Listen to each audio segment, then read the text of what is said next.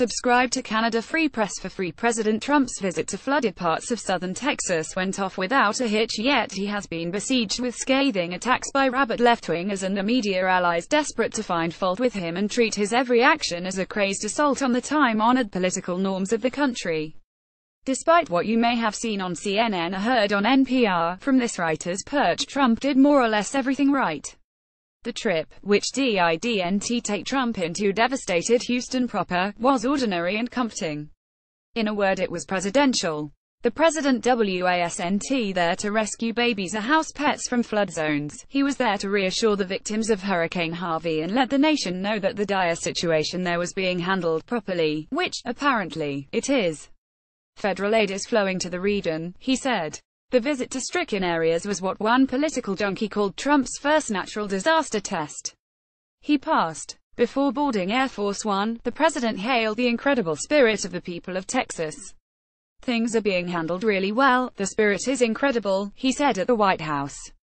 It's a historic amount of water, never been anything like it. The people are handling it amazingly well. Trump spoke in undeniable truth when he added that tragic times such as these bring out the best in America's character. In recent days, Trump's Twitter feed has been filled with the usual, otherwise unremarkable expressions of hope and optimism that Americans have come to expect from their president in times of crisis. First responders have been doing heroic work. Their courage, devotion has saved countless lives. They represent the very best of America. Read one tweet. Texas, Louisiana, we are with you today, we are with you tomorrow, we will be with you every single day after, to restore, recover, rebuild. Read another. After witnessing firsthand the horror devastation caused by Hurricane Harvey, my heart goes out even more so to the great people of Texas. Read another tweet. Another read. I will be going to Texas as soon as that trip can be made without causing disruption. The focus must be life and safety. Many people are now saying that this is the worst storm hurricane they have ever seen. Good news is that we have great talent on the ground. Read a tweet. This is what a president in modern times is expected to do. He is supposed to comfort the afflicted, promise things will get better, and reassure a worried populace. But no matter what Trump did or didn't do in coastal Texas, the media would have found an excuse to whine about him. Shouting obnoxiously and exploding with haughty indignation has worked for these people ever since the president declared his candidacy at Trump Tower. Trump's presidency is an abomination to these people and his every action an impeachable offense. So naturally, on cue the media set to bitching and moaning about Trump supposedly not acting presidential and being out of his depth.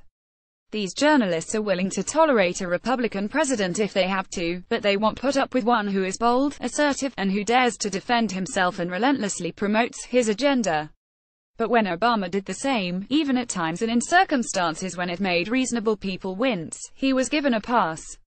Take the Washington Post's Jenna Johnson, for example. Even in visiting hurricane-ravaged Texas, Trump keeps the focus on himself, shrieked her biased, subjective headline, with his wife at his side. He sounded as if he were addressing a political rally instead of a state struggling to start to recover, but it was a tone that matched the screaming crowd, she wrote. Continued below, Trump is a showman. That's what he does and that's what helped him vanquish umpteen challenges for the GOP and Democrat Hillary Clinton, something just about nobody thought he could pull off. Johnson's sentence could have been used to describe at least every second of third day when Barack Obama was narcissist and show-off, whether he was speaking to a large, worshipful audience in a venue with a conspicuous echo effect, complaining that Cambridge, Massachusetts, police acted stupidly, rhapsodizing about dead street thug Trayvon Martin as the son he never had, proselytizing before the whole world that the future must not belong to those who slander the Prophet of Islam, or informing Dallas, Texas, cops' widows that a Black Lives Matter sniper gave their husbands exactly what they had coming. President Obama, whose fondness for the first-person singular pronoun was unprecedented in the annals of presidential history, was nothing if not a persistent salesman, and this drive to persuade people in itself is not a bad thing. And Donald Trump, real estate developer billionaire turned chief executive, is also a consummate salesman. His critics need to get over it. But they can't. No doubt Johnson would have griped about President George W. Bush leading a crowd of first responders on a shaken nation in chants of USA, USA, USA at Ground Zero days after 9/11. I can hear you, the 43rd president said at the time. The rest of the world hears you, and the people who knocked these buildings down will hear all of us soon. Johnson at least had enough of a sense of fairness to quote Barton Swaim, an opinion editor at the Weekly Standard who used to write then South Carolina Gov. Mark Sanford's speeches. Swaim said, "Politically speaking, Trump can't win. No matter what the president says, his critics will construe it in the worst possible way. I've always thought that these kinds of deals are a no-win situation for politicians," he said. "There's no good response. If you insert yourself, you look opportunistic. If you don't, you look aloof and disconnected." Over at the New York Times, Frank Bruni wrote a column headlined, "The Waters Swell. So does Trump's ego." He began the piece with this smart alecky drivel: "I would like to believe that what fascinated Donald Trump about the floodwaters of Texas and pulled him to the state on Tuesday were the scenes of human suffering. I would also like to believe that I'm a dead ring for Brad Pitt. But what Trump saw in Hurricane Harvey was a mirror of his own majesty. A storm worthy of a stud like him. A meteorological compliment to one of his resorts, Rally's Estates. Something really, really big." So because Trump was being Trump, talking big, being flamboyant and upbeat, telling Texans how much they matter to him and the rest of the country on his visit to the disaster zone, he was guilty, in Bruni's words, of opportunism and narcissism. Headlines in the Borelli operating rag Newsweek screamed disapproval of Trump. Will Harvey sink the Trump presidency? Trump still hasn't responded to Mexico's offer of Hurricane Harvey relief. Actually, the nation's top diplomat, Secretary of State Rex Tillerson, is working with the Mexicans. The flood in Houston is Trump's fault. One headline targeting low-information voters implies Trump rescinded Obama's flood risk rule weeks before Hurricane Harvey hit.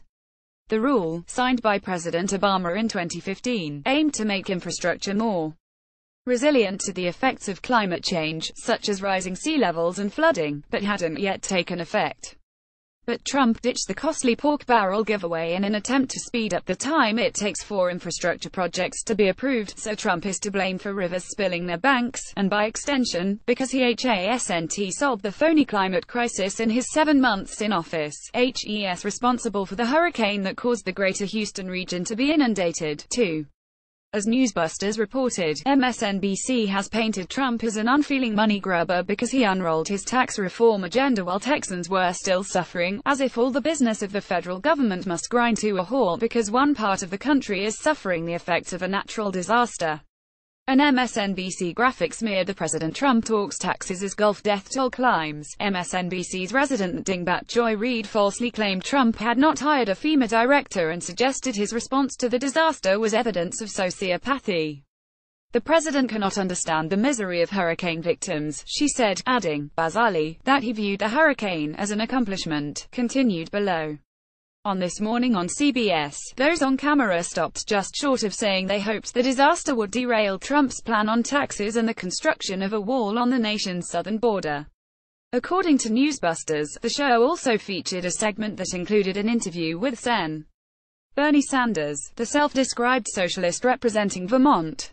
The journalists continued the hypocritical 180 they have done on Republican presidents and visiting disaster relief areas. For George W. Bush, they complained the president took too long. With Trump, he is going too quickly. Then there was the extraordinarily idiotic, petty commentary on First Lady Melania Trump's choice of footwear. Before her journey to Texas got underway, she was wearing fashionable black stiletto heels. By the time she arrived in the Lone Star State, she was wearing white sneakers. Apparently, this is a serious subject worthy of journalistic inquiry. The catty Christina Cauterucci savaged these sartorial choices at the increasingly irrelevant Slate.com. Mrs. Trump would risk an ankle sprain by merely stepping out of a climate-controlled limousine in those shoes, Cauterucci wrote, referring to the shoes FLOTUS did not actually wear in Texas, never mind walking through mud and debris to comfort evacuees recouping in shelters, of her understated attire on the ground, white blouse, black pants. The writer added that the rest of her outfit was just as obnoxious. If Melania had wrapped herself in something from Old Navy and donned boots, then this mealing reporter would no doubt have scolded the First Lady for dressing beneath the dignity of a president's wife, or something. Any excuse to bash at Trump.